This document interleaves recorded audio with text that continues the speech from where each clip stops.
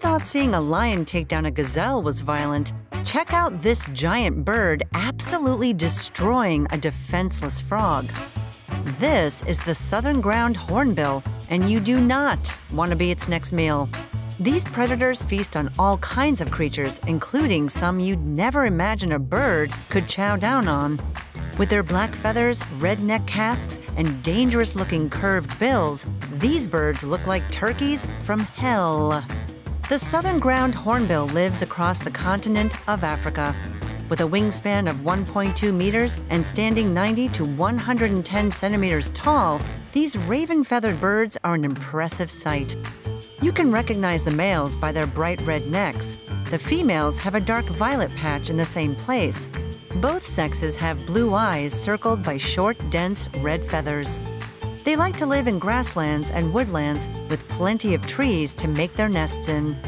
They can fly, but they don't go up in the air as often as many other types of birds.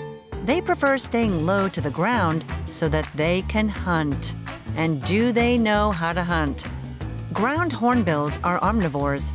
They eat some seeds and berries, but they really enjoy eating meat. They'll feast on rodents, rabbits, and even small monkeys if they can catch one. Hornbills get their name from the huge hooked bill that makes them such terrifying predators. These incredibly sharp and powerful beaks are perfect for stabbing through a reptile's skin or chopping at a hard tortoiseshell to get to the meat within. It isn't a quick death either. Hornbills are known to toss their food around before finally swallowing it whole. They don't have teeth, so this violent dinner dance helps them kill or stun the unfortunate entree, which might still be alive as it makes its way down the big bird's throat. I have never wanted to be a lizard less than I do right now. I hate my life. I hate your life too, dude. Fortunately for us, these birds have never been known to attack humans.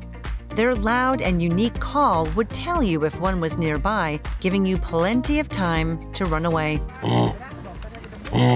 Southern ground hornbills have a few different calls, but the most interesting is this low, deep grunt that sounds like it belongs at the bottom of the ocean. They use the hollow casque on top of their beaks to amplify the sound so animals can hear it up to 2 kilometers away.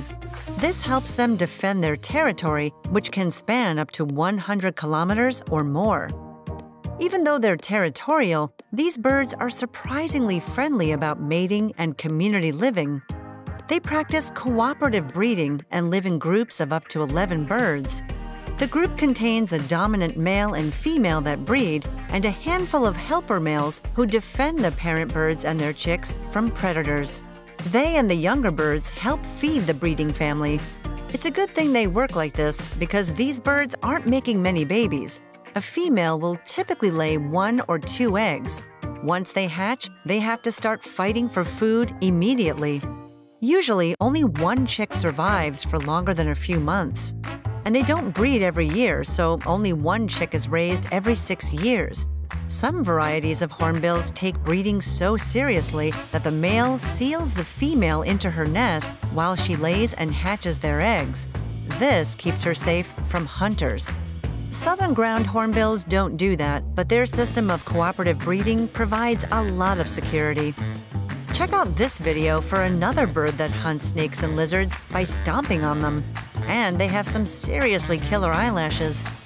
They sound a bit like mini submarines and use their dangerously sharp bills to annihilate their prey. And that's what makes southern ground hornbills crazy creatures.